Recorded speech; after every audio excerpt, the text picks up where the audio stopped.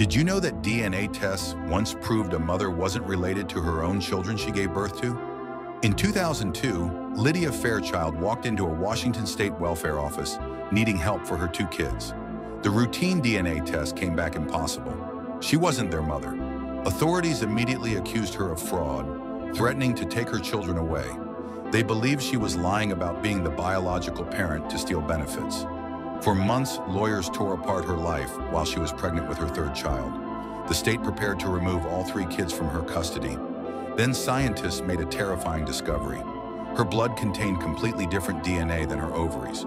She was a human chimera, literally two people fused into one body.